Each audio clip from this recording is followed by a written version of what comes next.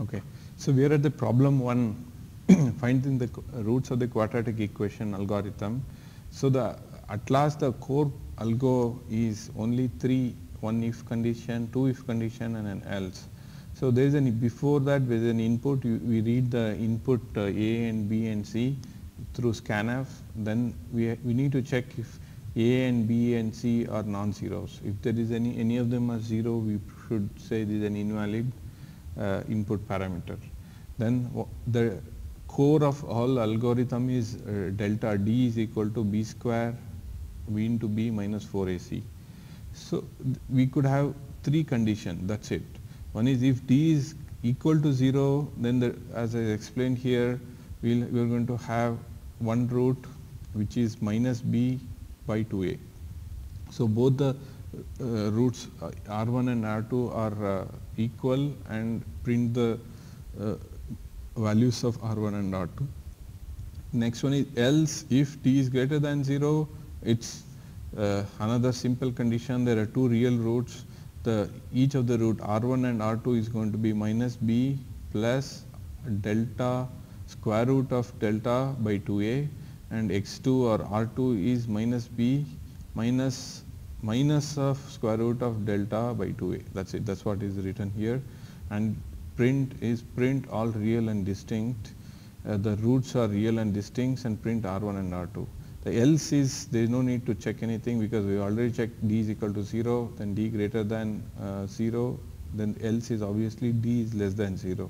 So it's going to be a root is going to be complex, which is going to have real and imaginary part. So there is an R1 plus I and R1 minus I of R2. So the real part R1 is, as explained here, is going to be minus B of 2A. It's going to, so the x1 or R1 has 2 parts.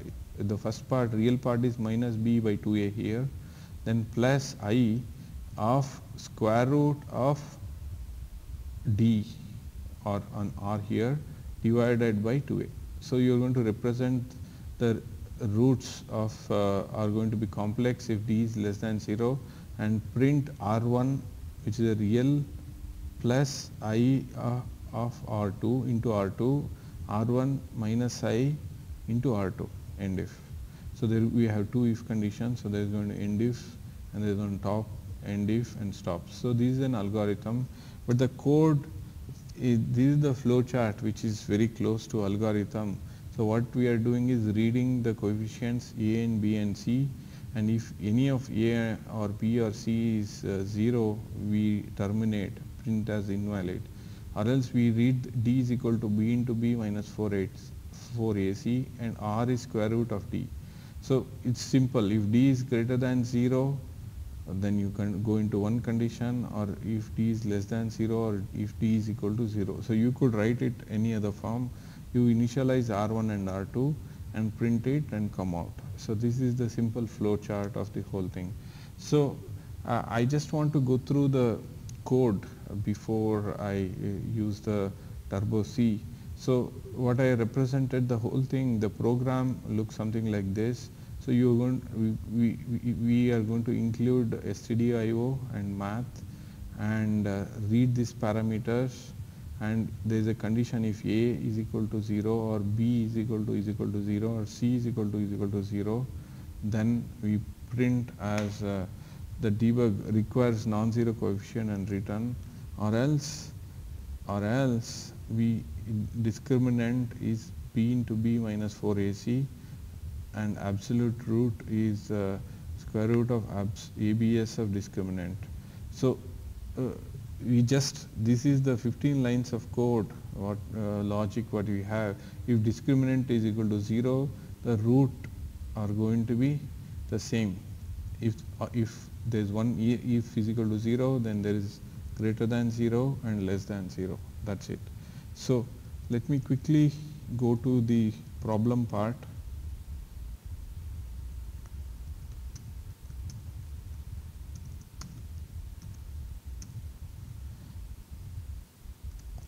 So as I explained, so we stdio include stdio and stdio math .h. So stdio is needed if you are going to use any print or scanf or any of the standard I/O inputs, the math is needed if you want to do square root or ABS functionality. So this is our main function in which I am going to define three input variable as float A, float P, comma C, and the output or the intermediate is saved part of float of discriminant, real part, imaginary part, and float of root 1 and root 2.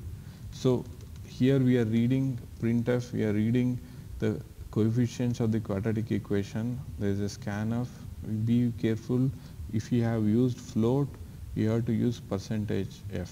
Okay, this is absolutely mandatory. If you have used float, you have to use %f, and we are reading ampersand of a. So we have to give the address to scanf so that it saves us. So you have to be very careful.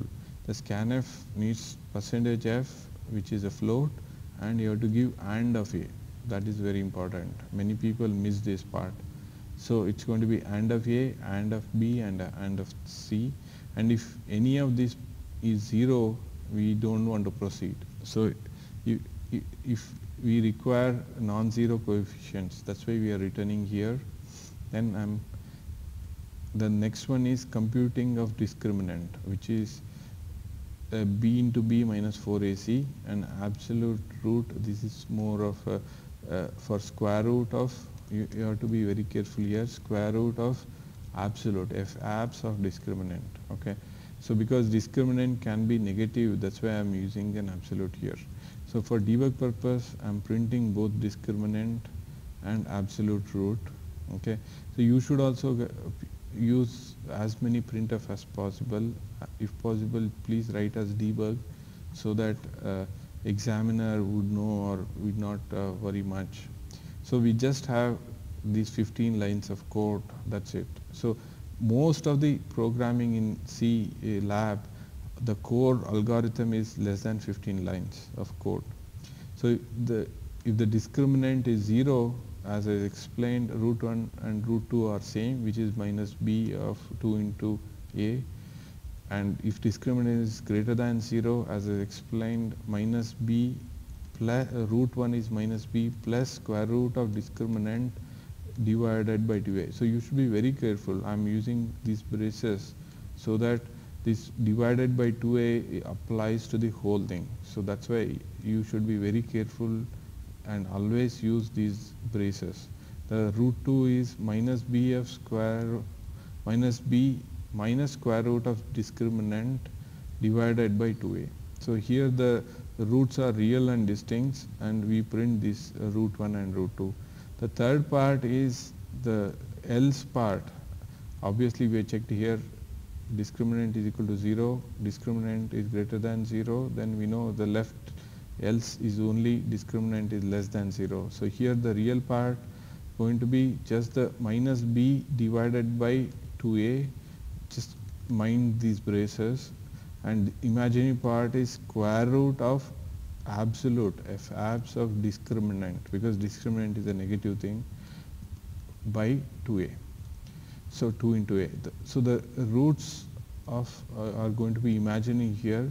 So what you do is discriminant is negative. So any value of square root of minus d can be represented as square root of minus 1 into square root of d. Square root of minus 1 is going to be the I, right? So that's why we are using an absolute, because we are going to use I separately outside. So while printing, you just need to print root 1 is equal to, I'm using, you could use just f, or other good way is you can use percentage 8.2. So the 8.2 is the 2 bits would be the fractional part, and 8 bit out of 8 would be the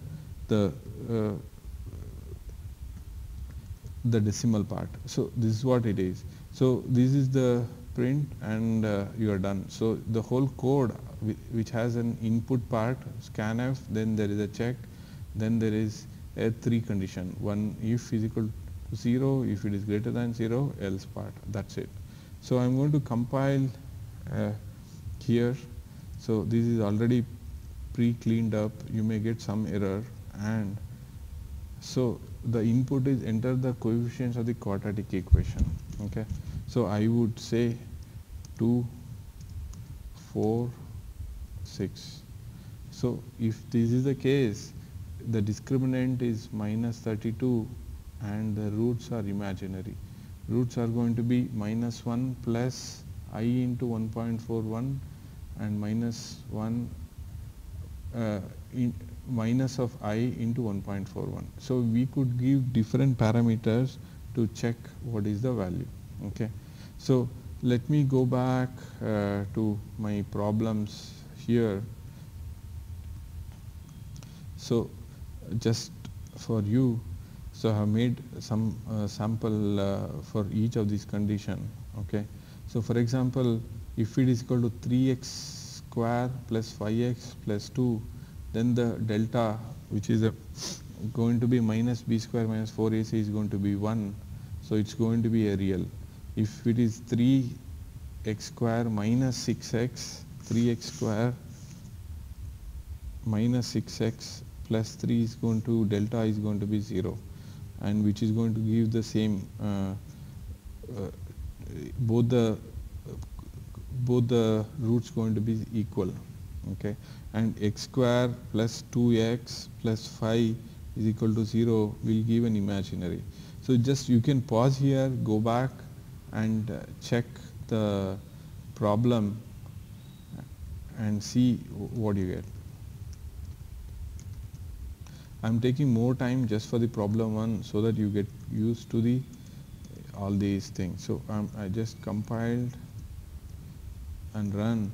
The first one is a is equal to 3, b is equal to 6 and c is equal to 3. So here both the roots are going to be equal, and root 1 is minus 1 and root 2 is going to be minus 1. So the second one is a is going to be 1x square, 2x plus c is 5. It's going to give us a discriminant of minus 16, and the two roots are going to be minus 1 plus I into 2, and root 2 is minus 1 minus I into 2. So that's it.